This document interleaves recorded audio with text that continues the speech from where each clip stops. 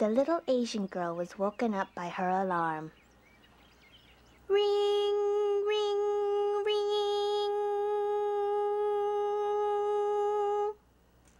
Ah! She stretched and got ready for her first day at a new school. "Good morning, my little one," her mother said. "Please, sit down and eat your breakfast," she said. So the little Asian girl sat down and ate her bowl of Honey Nut cereal.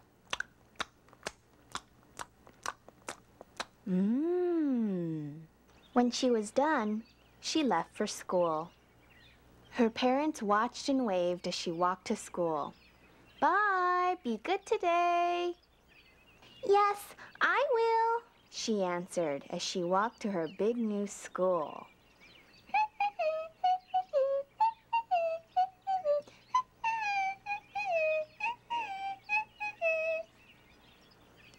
"Wow, my big new school," she thought.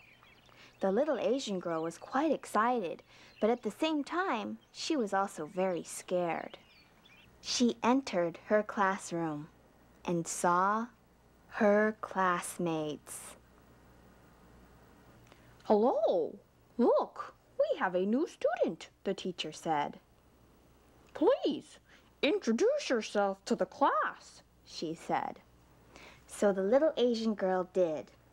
"Hello, my name is Sue Lee, and I'm new in the neighborhood." The teacher was quite shocked. "My, you speak English so well.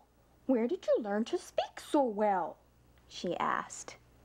The little Asian girl was quite offended and mad.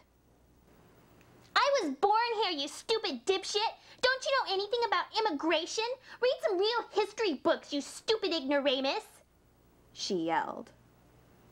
The class was dumbfounded. The teacher was quite shocked.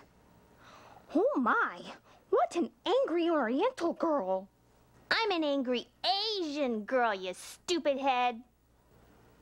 And with that, the little Asian girl went home. Her parents were quite upset when she got home. "We heard what you did today, and we're very disappointed in you," they said. "Well, what do you have to say for yourself?" "Ah, fuck off!" she yelled. Then she sat down and ate another bowl of Honey Nut cereal.